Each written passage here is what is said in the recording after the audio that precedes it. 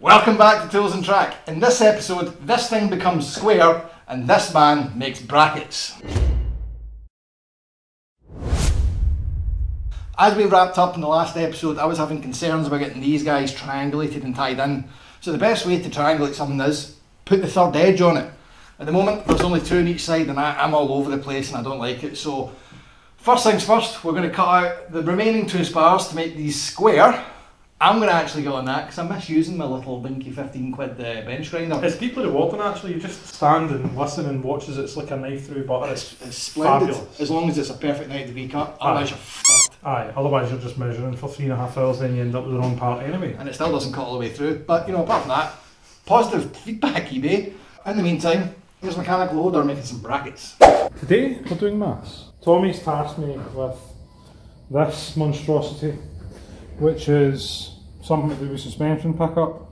I'm not really sure to be honest. We've got a couple of points of reference. There's two, what I assume are big holes for mounting something important. So what I've got is two dots here, that's 44mm. Halfway in the middle, 22mm. This dot is where that's going to be. So what I then did is went this direction. A little circle with a cross through it. I'm going to assume that means there's also a radius of 20mm. I don't know what I'm talking about. Tommy!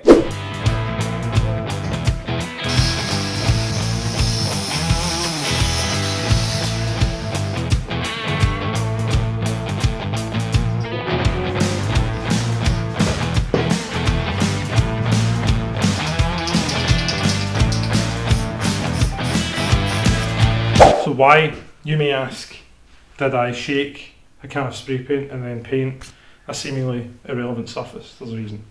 When we tried this the first time, we were tired and it was just not going well and we couldn't figure it out, and Tommy explained the concept of lines. We're going to make intersections, not the sort that Americans drive on, but intersections where you can measure up various different points that give you a full picture of exactly what we're cutting, how we're cutting it, and it hopefully means we end up with the correct product, which is the brackets that are going to mount the suspension arms in various places. So why have we painted? Because we need to be able to see the lines. Inscribing them makes them visible, but when there's like 10 of them, you know, they need to be clearly defined. So paint is on, we're going to let it dry, and then we're going to scribe.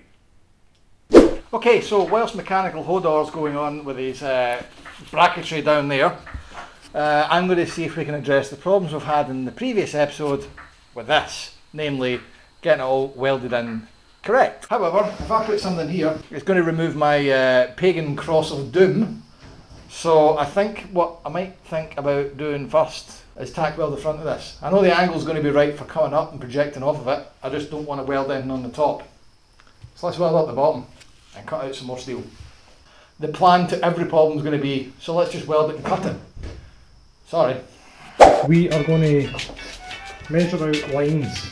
That's what your intersections are. Remember the time I filmed something and you make noise?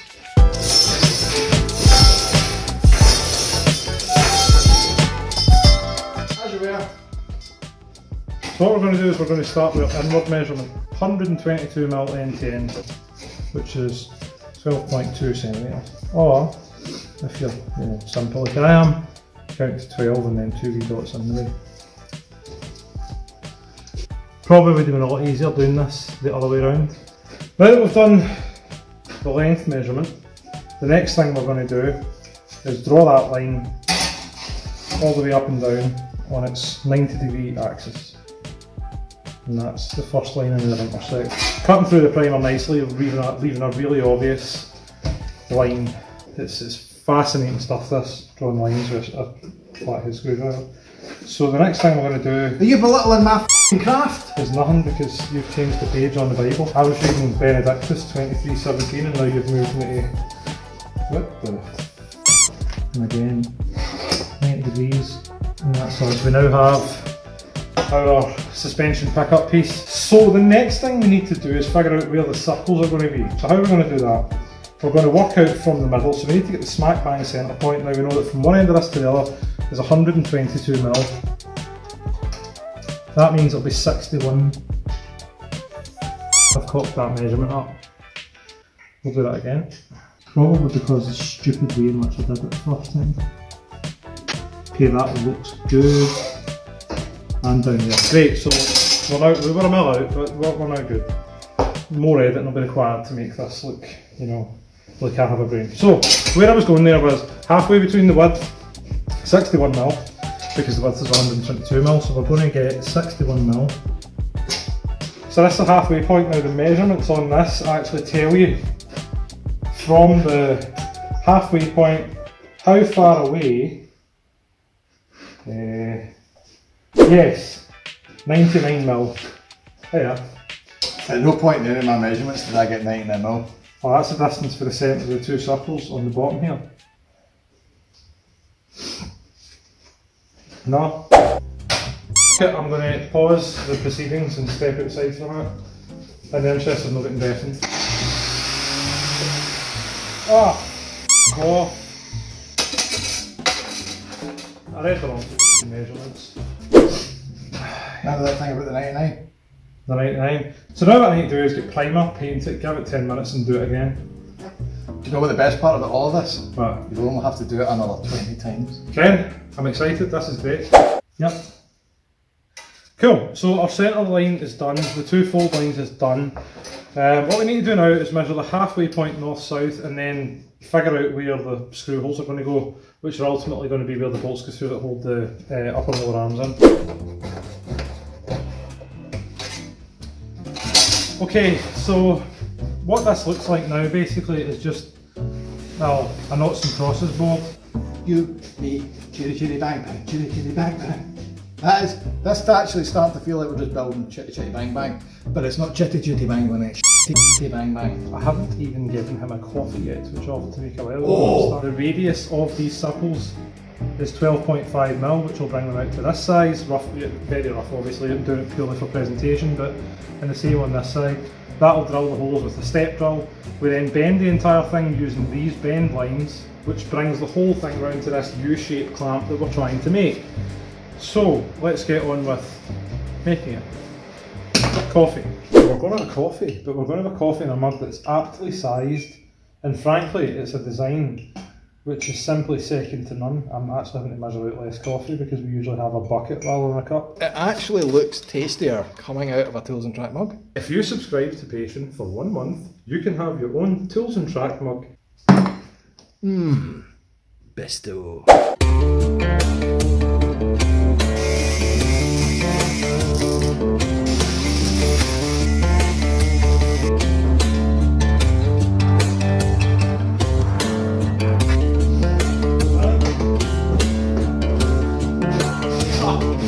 I'm just going to weld it straight up at that.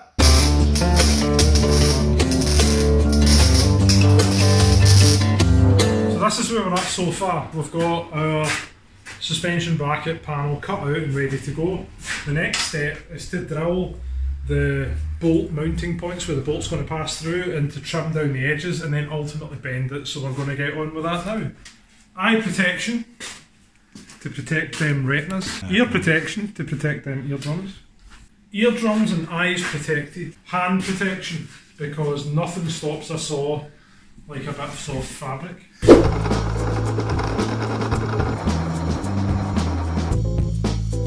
Now, I'm taking a brief interlude once again to show mechanical loader how we get radiuses on the end of this. For the radius on the end of this, we want it to be 20mm, which is a 40mm diameter. So we could get compasses out and verniers and all sorts. We could just measure a socket that is 40mm and scribe around the back. It's the appliance of science mixed in with a little bit of minge baggery.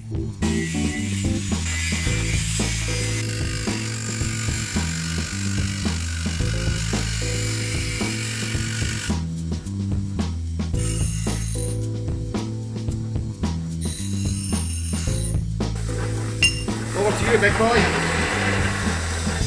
Obviously, I'm going to be shitter at this than he is. What do you need the handle for? Because I like it, it makes me feel secure. It's like when Daddy holds me. Why have you always got this thing on though? So I don't lose it. It's almost like... It's almost like the fact that it sits there is by design, one might say. Okay, yes, I mean, you can see that there's excess metal around the line. We love lines in this show. That was quite uncomfortable. Well, these are leather, those are f***ing not. Pull me off. I mean, it's really not brilliant, but... Right, once you've got it like this, for the sake of your fingers, if you ever need to work in the car again, these edges are sharp. No, they're not. I get you. For the sake of any poor mechanic that needs to work in the car after you, they will appreciate not having sharp edges. Now that we've got this cut out, it's time for me to use new tools. This is a vice brake. And what, darling, does a vice brake do? It bends shit. When you pull them together, it'll bend up to 90 degrees. Well look, that's exactly the distance we need. Once we're in, it's a simple case. Turning the vice up. Simple case, he says. Boom, bitch. That's not even the right f***ing part. Dude, there's no holes in that. That's a duff. Now that I know exactly where the bend line is, which has not disappeared. On the correct part So that we're I actually just doing the thing on. put it in top down like so, on the bend line, yeah? Yeah. Aim the big chisely nasty thing down against the bend line.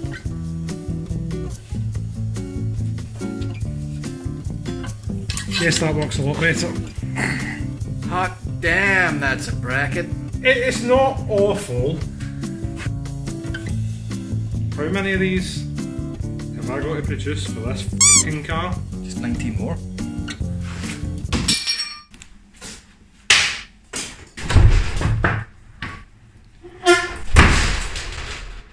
Okay, it's now day 2. Somebody's went and had a tantrum, and I've went and had a think about what my friendship with this man means. I'm not going to make him do that. We're maybe going to splash out. I've had a bit of a financial decision with this. Now, I'm going to run through, Christ knows how many grinder discs, Christ knows how much steel with wastage, drill bits, blah blah blah blah blah, for £30 on eBay, laser cut, mass produced, accurate for every single one. So, this is better, yes. As much fun as it would be making countless many of these, and to be honest, even this one didn't turn out particularly brilliant. It's going to need cleaning up and a bit more bending and a bit more cutting, and Tommy's probably going to throw it in the bin when I'm not here and make new ones. No, definitely. For the sake of this man's sanity and my faith in what I'm doing here being accurate, it's not added a lot to the budget of the car. 30 quid, I mean... If anything, it's, I mean, you add the hours that it would take to cut it, the problems when it goes wrong, the cost of the steel, the cost of the grinder discs, I mean... And it even came wrapped in yesterday's sun, which is good. What we now then have is a whole load of these brackets. What we now need to do is work out how said brackets get onto said car. This is again not covered in the books, not covered in anything else, but what we're going to do is assemble all the parts we're going to need to make wishbones. This is a polyurethane bush. I'm pleased to announce that they will fit in this bracket. Lovely. 20 odd of these. How do we put them on at the car? Well, the book does actually give us some triangulation points, i.e. where they need to sit roughly on the chassis. However, there are ways that we can make this a bit more accurate than just lining one up at a time, welding it on, and for the best. For such a feat, I have come up with this. A jig. So this is 12mm threaded rod, and as you can see, I've put a nut on both ends for where each one needs to be, and I have measured the distance apart that these will need to sit at when they're on the car. I've also orientated these to where they need to sit on the chassis as well, and that gives me something that looks like this. I'd like to think this needs little to no explanation, but I'm going to give it anyway. So that bracket needs to weld on at an angle to the front here, and this one welds flat. The good thing about this guy welding flat is that it's a very easy pick-up point. So I'm going to start with this one and use it with the rod to pick up this one correctly. So first thing we'll need to do is with the spirit level, make sure that's perfectly flat, and I've done that already. Then, before we weld it in, we'll need to measure from the centre lines out to each point of that threaded bar and make sure they all match. If that's the case, that's straight as a die, and we're good to weld.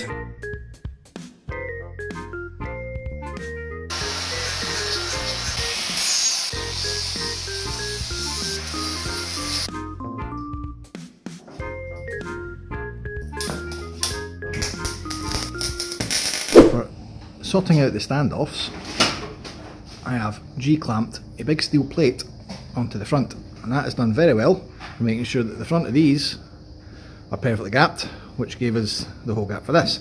We're going to use the same process on the top, and as you can see I've roughly G-clamped in this one, and we're going to just get this one aligned and see where it sits. Because that's what the books do. They tell you what the measurements are to be and where the things have to go. They don't explain how to actually get the parts correctly in and measured up. So, datum points, mate, that's what it's all about. So we're going to datum everything in this car from the front lower panel and just protect it all back.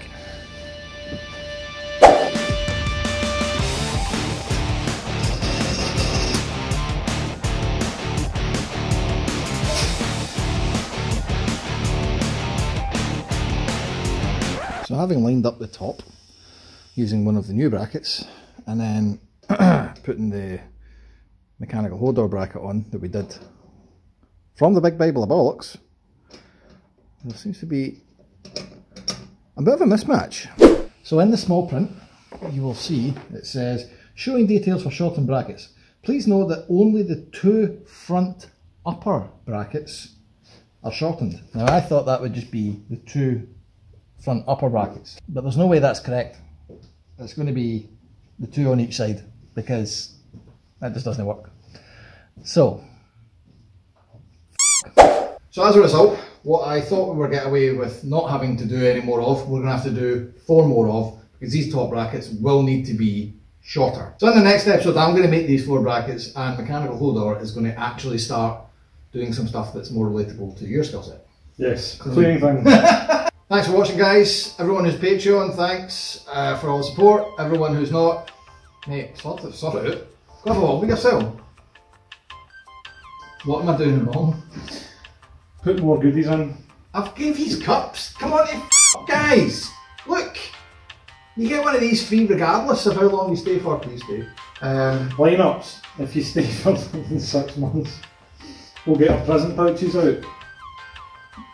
If you don't stay for more than 6 months, we'll get our present pouches out. Aye, go with that. Fine. Right, see you next time. Thanks for watching. Adios. Nobody said it was easy. Yep. You're literally in my filming space. Yep. Yep. Welcome back to Tools and Track. In this episode, we're going to open the doors and let the vape out. Who was that?